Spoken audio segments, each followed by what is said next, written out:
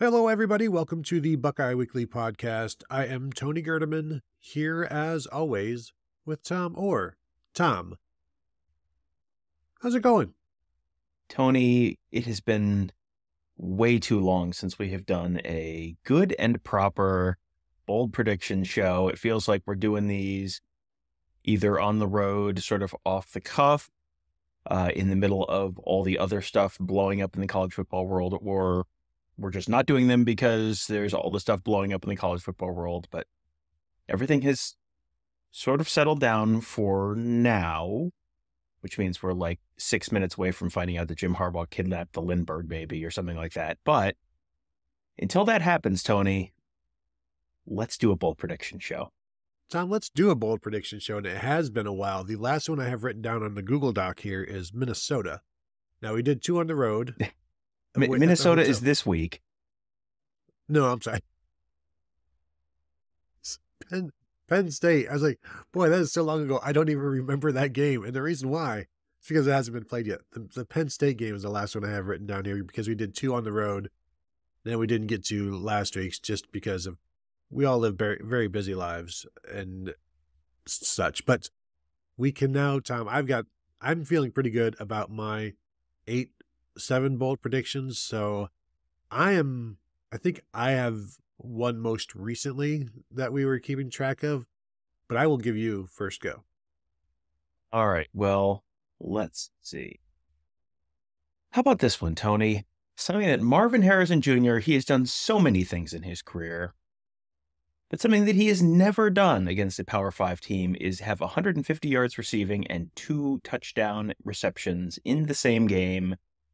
Tony, I think he does it this weekend against Michigan. No, Minnesota. Now you've done it to me. Now look, we're not looking past the Minnesota game. We got to take it one game at a time. That's how it is in the bold predictions game. Against Minnesota, 150 yards receiving, 2 touchdowns. Marvin Harrison Jr. 150 yards receiving and 2 touchdowns. And of course, he had 149 last week. I understand what you're saying. He had 162 against Penn State, but only scored once. You saying he's never done this before? Against a Power 5 team. He did it against Youngstown State earlier this year. He did it against Arkansas State last year. Yeah, I mean, I have no ability to, there's no precedent that I can go to and dispute this one. So we will allow it. That is below his average. So this is why it's only a 1 point. He would need to be like, at this point in time, I don't even know what a 3-point Marvin Harrison game would look like. It starts with 4 touchdowns, though. 4 touchdowns, maybe an interception or 2, kicks a field goal of at least 34 yards. Yeah. Even then, I think we'd be arguing for a while about whether it was a 2-pointer or a 3-pointer. It would have to be some precise 17 and 34-yard touchdowns in there, perhaps, as well. So leads the Buckeyes in rebounding. Well, I would not put anything past him. So 150 yards receiving and 2 touchdowns. I'm good with that. Although he did have 150 yards plus of total offense last week, but that's not what we're talking about, Tom, so don't even try it. My first one.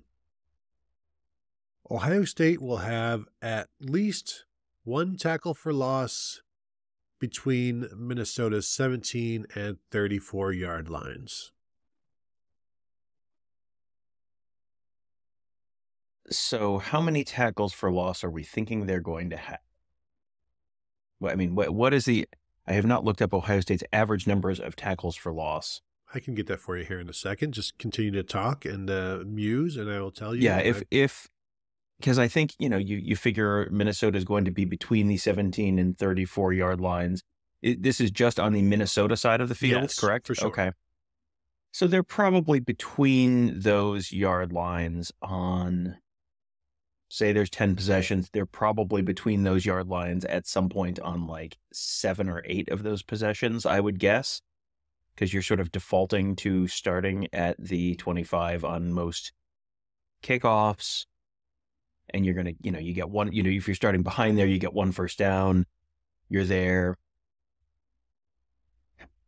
Do you have the number of tackles for loss on average per game for the Ohio State defense? They've had 42 in 7 Big Ten games. Okay, so 6 per game.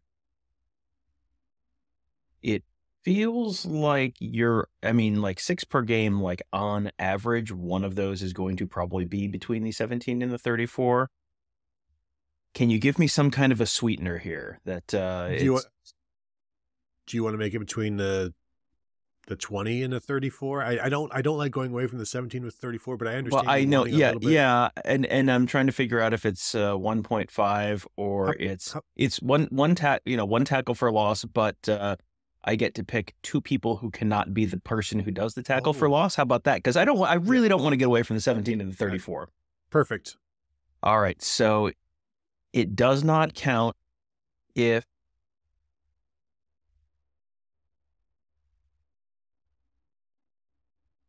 JT Tuimoloau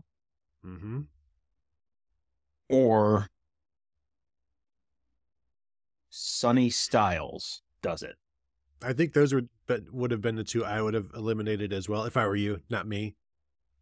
Fortunately, it'll be like Tyleik Williams or Cody Simon. I'll be fine. Don't worry. Yeah, I can't believe you've fallen into my trap. I have, that feels like something that if we went back and looked, they've probably done that more often than not this year, but I'm just sort of guessing off the top of my head and trying to do some rather, back of the envelope math on how often that probably happens. So, well, this is one of these things. This is what the off season's for, Tony. What did you guys do during the off season? Well, we did a really elaborate study on tackles for loss between the 17 and the 34-yard line. That's can't wait. All right. So Minnesota is averaging 6.4 yards per attempt passing the football this year. That's not great. It is not tremendous. However, Ohio State holds them 1.5 yards per attempt below that average, 4.9 yards per attempt or lower for Minnesota throwing the football. That's interesting. 4.9 yards per attempt or lower. Do you know how many times Ohio State has done that to an opponent this year, Tom? I do not know. 6 times. Oh, well, in that case, how about 4.5 yards per attempt? 4.5 yards per attempt. They have done that 1, 2, 3, 4, 5 times. Okay, Tony. So let's just move on. Ohio State on average right now this season, they are throwing for 9.24 yards per attempt. Minnesota throwing for 6.4 yards per attempt. So that is a difference of, I just used up all my math brain on earlier trying to figure out your thing. Let's say it is, well, it's, like less than 3 yards per attempt. It is 2.8 yards per attempt, give or take. Ohio State outgains Minnesota by at least 4.5 yards per attempt passing on Saturday. My favorite part about that exact number is because on the season, Ohio State is averaging 9.2 yards per pass attempt, and they're holding opponents to 4.7 yards per pass attempt. See, the problem is I just looked at the offensive numbers here. So, all right. So how about Ohio State outgains Minnesota by at least 5 yards per pass attempt? How about that? That better? I mean, it's a little better. I'm sure they've probably done that like 5 times, but we've got to move on with the show. We'll just go ahead and say at least 5 yards per attempt. I'm going to have to look at Michigan State to see what it was. So Michigan State, they allowed the Spartans 3.5 yards per pass attempt, and they had 10.4 yards per pass attempt. So if you give me 6, no, we'll go 5.9. 5.9. Okay. 5.9. That's fine.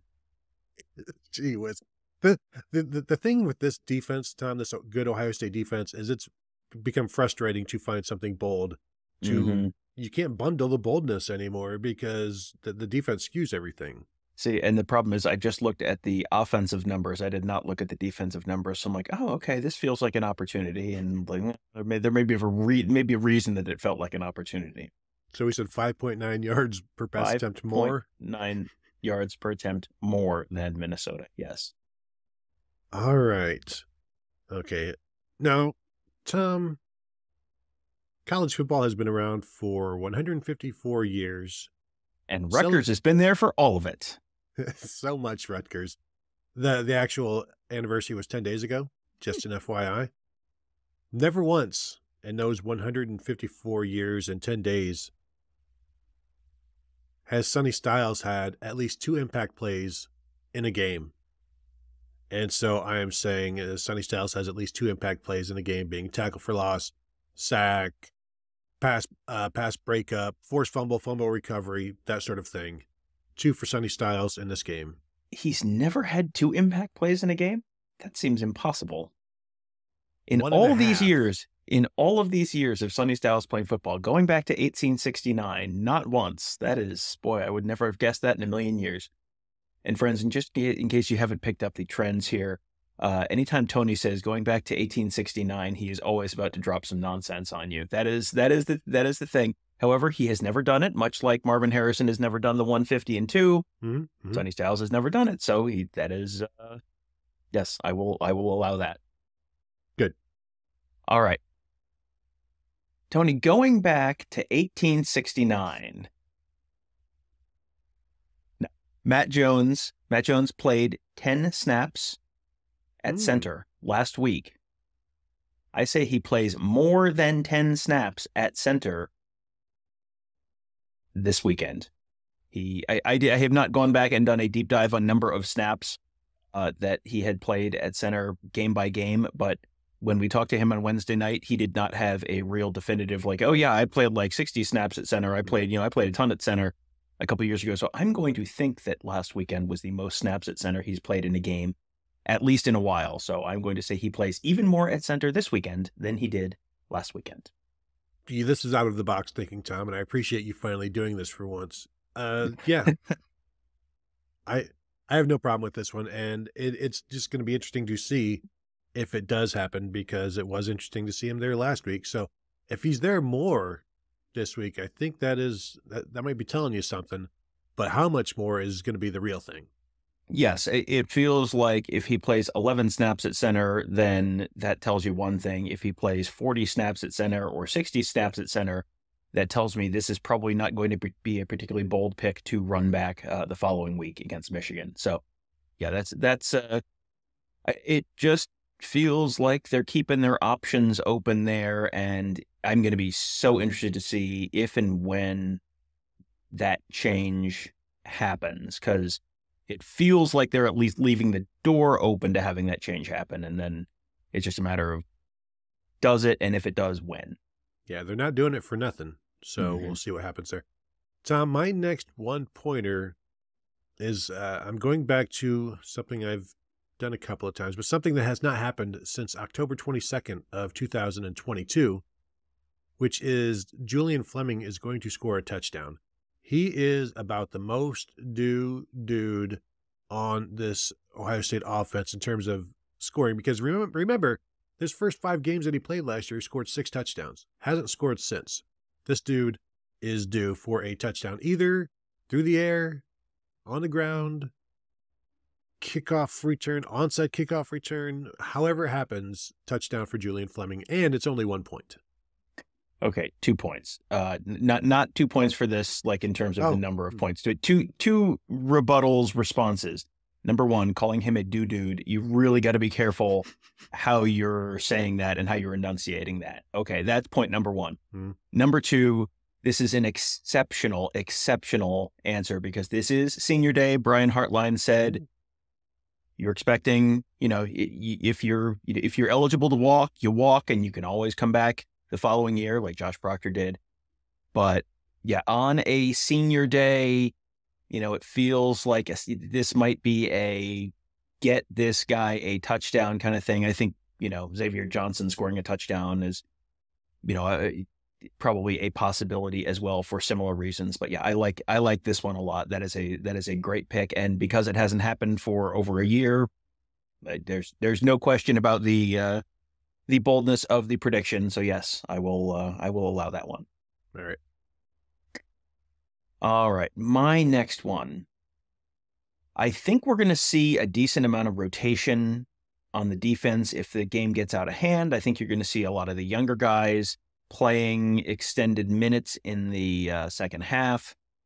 And that is why, Tony, I think Kai Stokes is going to do something he has literally never done in the history of college football: record a tackle in the 2023 Ohio State football season.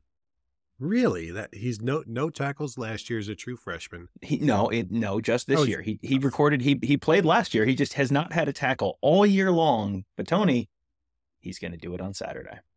In the history of college football, he has not recorded a single tackle this year. Tom, yes. That is some word salad that is beneath you, and frankly, I am ashamed that you are using my own tactics against me.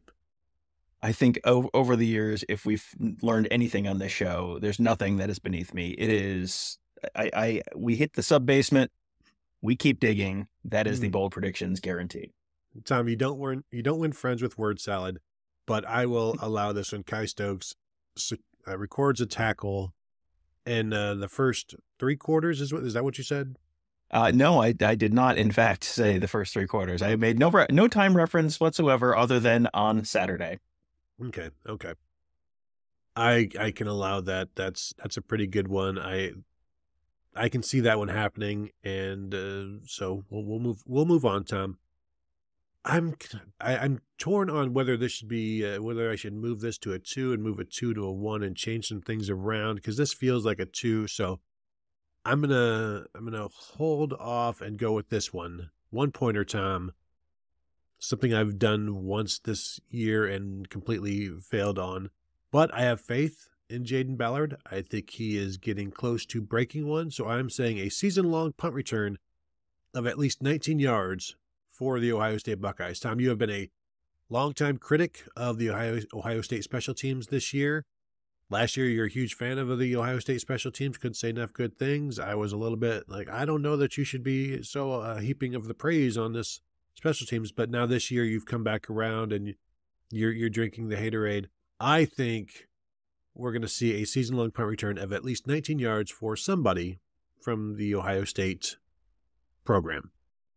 This went from Jaden Ballard to somebody from the Ohio State program very quickly, didn't it? That was interesting how that changed. I mean, if you're picking them to do a season long, I suppose I have to allow it. I'm trying to think if it would be more canonical for it to be between 17 and 34 yards or just over 19, because I think it makes it more likely to hit if it is between 17 to 34 yards. But do you disagree? You're asking me if I think that he's more likely to have a 17-yarder than a 19-yarder. I don't know that there's any difference there, but also that only between like 17 and 34, whereas I just need a 19. I don't need the 17. I don't need the 34, because there's a chance if he goes 19, he's going 20, 21, 35, 38, 39. Well, so yeah. Okay, that's fine. I would hate to miss out on getting this because he took it to the house, is I guess what I'm saying. And my bold prediction encompasses yours except for those 2 yards, and I'm willing to just leave those 2 yards to you. If you want to take a punt return between 17 and 18 yards, Tom, I will give you that for 3 points. I'm offering you 17 to 34. Just to be clear, I'm offering you 17 to 34, not 17 to, okay. That's fine. I'm taking 19 to 99. Yeah, that's fine. That's fine. Yeah. Ohio State does something really exciting in a positive way on special teams. Sure. I will allow this. Would you like more than 1 point, Tony? Are you sure? You sure this isn't your 3? And hangs on to the football at the end of it is what makes it a 3-pointer. Yeah. Well, no, it's fine. That's fine. 19 yards or longer, I will allow that. I'm going to really, really, really find it amusing if he has a 17 or 18-yard punt return. Like, I'm really going to find that amusing. But that's fine. That I am leaving it up to you, and you have made your choice, and that is fine. 19 yards or longer for a punt return. All right. By Mitch Rossi. Got it. Okay. All right. So I'm in the same boat as you in terms of which one of these is my 1-pointer and which one of these is my 2-pointer. And I'm going to put this one out there. And then if you hear my 2-pointer and you're like, no, I disagree, we'll take it back. Well, we can flip-flop them. 3 Ohio State quarterbacks throw for at least 17 yards.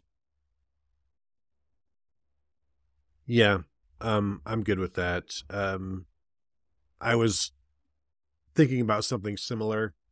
One of the ones that I was thinking about that I did not go with was Devin Brown accounting for 2 touchdowns, or Lincoln Keenholz accounting for 1. Just not knowing what's going to happen. But I feel like you're going to see some guys in there. So I like this one because we saw them throw the ball with Lincoln Keenholz, and they'll want to continue to do that. They're definitely going to do it with Devin Brown if he can go. So this is bold. So I have no problems with this one, Tom. And it's 17 yards. So. It is 17 yards. And, I think there is a non-zero chance that we see Tristan Gebbia at some point on Saturday. He has yet to play in a game, as far as I'm aware, this year. And with it being senior day, you might try and get him in at the end, at the end of the game. If he's in, it feels like he's in a, he's going to match Quinn Ewer's career stat line and play, 3 plays and hand the ball off 3 times. But, you may see him. But yeah, I didn't want to put specific names on it because if you don't have Devin Brown, then maybe you do have Tristan Gebbia throwing the ball at some point, and Lincoln Keenholz is in there earlier or whatever. So yeah, but I thought that was a reasonable one, and I think there's a non-zero chance you see 4 Ohio State quarterbacks on Saturday if things kind of play out as they could and everyone's good to go. Yeah, and they get that fast start that they're looking for. Tom, my final 1-pointer. College football has been around for 154 years. I don't think I need to tell you that. Plus 10 days, nearly 155 years now.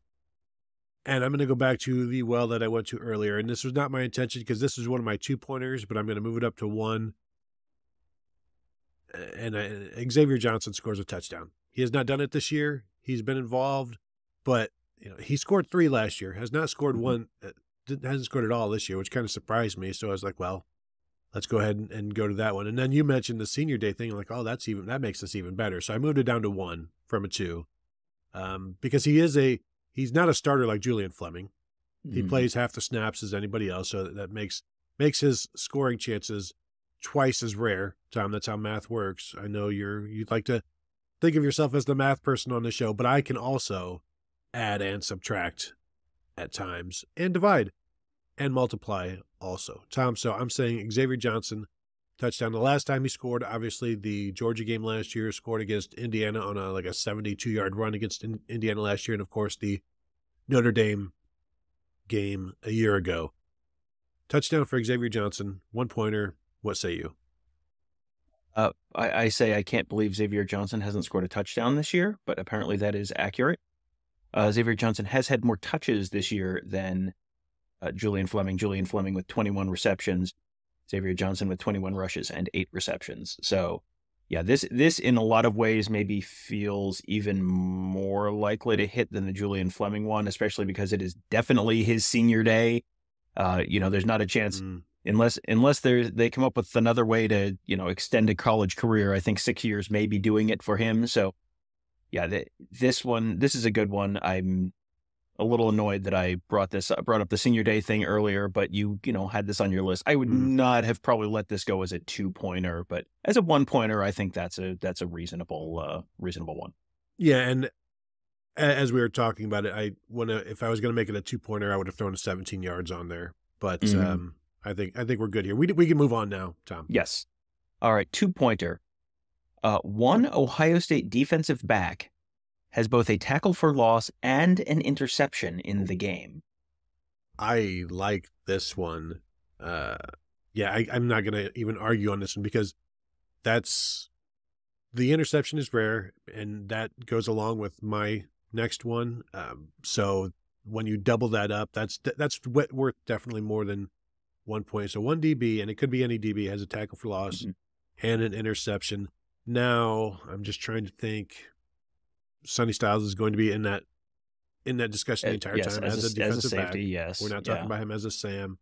So I like this one. If it happens, great for Ohio State, bad for me. But if I lose 5-2, or if I win 5-2, I'll be okay with that. That's fine.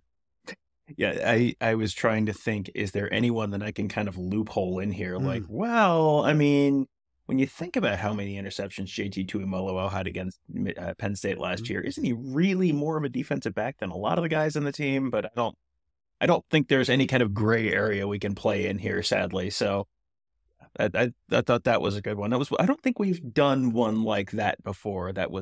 I'm trying to think of different things, so we're not just doing the same thing. So I'm not getting the same ones wrong every week. I want to go new ones wrong. Keep things fresh. Well, you know who was tied for third on passes broken up for Ohio State? Tyleik Williams. No. Okay, if Tyleik Williams does it, then that counts too. I will allow. This is or Tyleik Williams. We're gonna call it the Haskell Garrett rule. Yes. All right. Now my 2-pointer goes right along with that. I'm going to narrow it down a little bit, and it's just a cornerback interception, which has only happened twice this year and has not happened since Western Kentucky. Jermaine Matthews had an interception. The week before that, Denzel Burke had an interception. Jordan Hancock's interception came while he's playing nickel. So I'm just saying outside corner interception. Okay. So just the outside corner. So we're talking, but unless something really surprising happens, Jordan Hancock won't count. Sonny Styles won't count. Josh Proctor won't count. Yep. Okay. Just so we're sort of defining our terms here. So we're really looking at basically Denzel Burke, Davis Nigbinosin, Jermaine Matthews, Calvin Simpson Hunt, Jair Brown, Ryan Turner. Yeah. Assuming they were playing outside. Yeah. All right. I think we've defined that narrowly enough. Now, I'm trying to decide if this feels like a 2-pointer to me, but I don't know that what was your last 1-pointer that you thought you were going to, it was Xavier Johnson. No, that's not it. I'm going to, in the spirit of togetherness and the holidays and the fact that we're 27 minutes in, I'm not going to fight you on this one, but I don't love it as a 2-pointer, but it's okay. All right. Year 3. All right.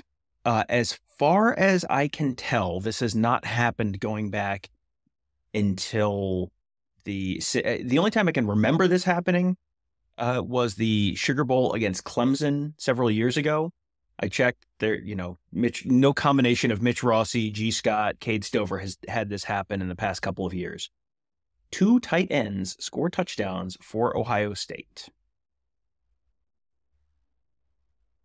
I do not like that one, but it is one of those rare things.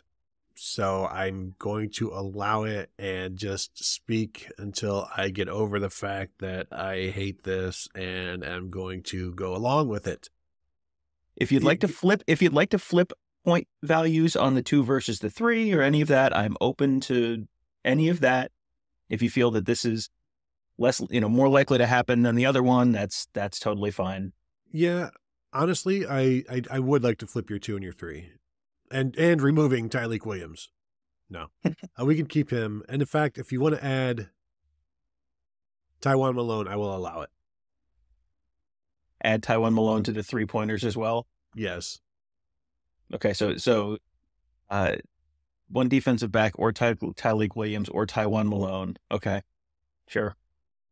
All right. And so 2 tight ends. So this is the last time this happened was Jeremy Ruckert and Luke Farrell. Is that correct? That was, I went back this year and last year and couldn't find anything. And then the last time, just off the top of my head, is I know they had, Ruckert had 2 touchdowns and Farrell had 1 or vice versa in the Clemson Sugar Bowl. Yeah.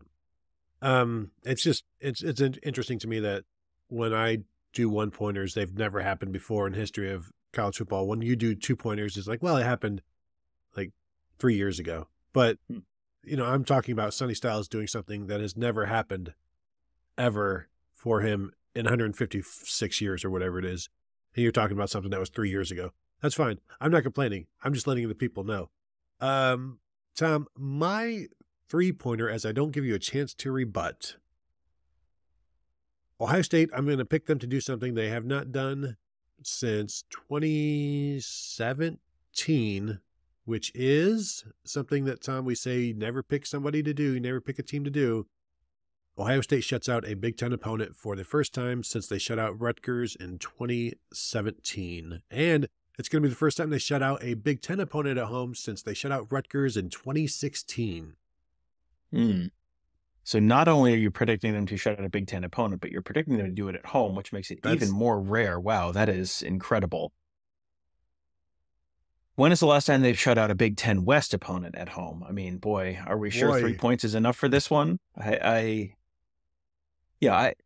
fine. I'm fine with that just because of the general foolishness of predicting someone to. Man, it's going to be so funny when special teams blows this for you. Oh man, is that going to be funny? Yeah, I think, I was just pulling up the College Football Nerds model just to see what their score projection was, and they've got Minnesota scoring 12 points. So this is not, this is not like, the Iowa Hawkeyes against the 85 Bears, where it's like they're projected to score -7. Like it's fine. Okay. I will allow that. All right. And your freebie? My freebie for you.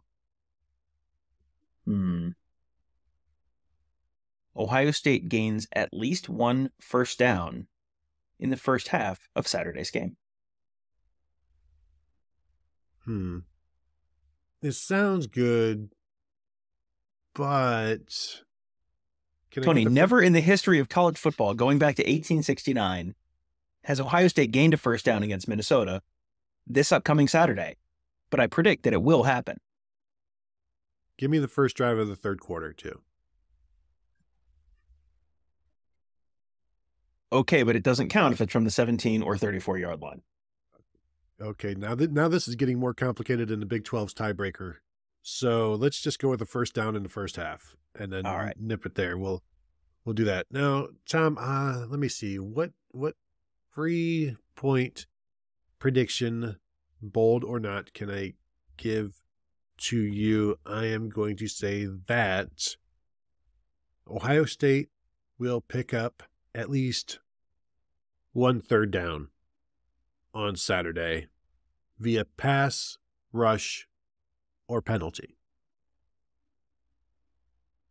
Yeah, and this is a good one because if it doesn't happen, Columbus will burn to the ground, and so it won't really be an issue. So, yeah, I guess I feel like mine is more likely to happen than yours, but that's okay. That's fine. It's the holidays, and not everyone is in the same level of giving spirit. That's fine, but it's fine. I will. I think that is a permissible one. I think Ohio State can it be a third or fourth down? Because if they don't convert on third, feels like if they pick it up on fourth, that should still get you there. All right, that's fine. And also, it doesn't matter because the heart of that prediction is that they will never face a third down. They're just going to be first and second. So yeah, if you want a fourth down, go ahead and take it. I'm just looking through here, yearly to see like the low number of third downs that they picked up. They were 2 of 12 against Indiana this year in the season opener, which is woof. Never gotta tell you, having been there, it felt worse than that. So I'm going to assume this has not happened anytime recently. And 1 for 5 against Miami of Ohio in 2019. Cutting it close there, Tommy. Oh boy. Now I'm going to go back to the, I want to go back to the 2016 Clemson end of season game. Cause boy, 3 of 14. 3 of 14. Okay. Well then, yeah, if they did it that game, it feels like they're going to do it. This is not, Minnesota's not great, but Minnesota's also not 2019 Miami. So you want another sign that the 2015 season was cursed. They were 2 of 14 against Indiana on third downs that year. I have no recollection of the 2015 Ohio State Indiana game. Like you could tell me, like one of those things where like, if you can speak intelligently about this without repeating yourself for 30 seconds, you win a new car or something. No chance. I assume the game was at Indiana because it was at home in 2014. Mm-hmm. Well, beyond that, was that the one where they ran for like 12 million yards? Was it like that was a 54-52 or something like that? Was that well, that the one? score was 34-27, so that wouldn't have been no. That was 2014. 2014, where it was like 60, 70, 80 yards by late or whatever. But 2013, the Michigan State Big Ten championship game, they were 1 of 10. That is the only other time they've been down to just 1 third down conversion. But I think we've covered it, Tom. I want to thank everybody for joining us. And of course, we'll invite you to check us out at BuckeyeHuddle.com. Become a member if you have not yet. It's a great holiday gift to yourself or someone that you love, especially yourself. Just reward yourself or reward those around you. And of course, if you're watching this on YouTube, go ahead and hit the like. Go ahead and subscribe to this channel if you have not yet. We would appreciate that. And with all of that said, I want to thank you all for tuning in, and we will talk to you all later.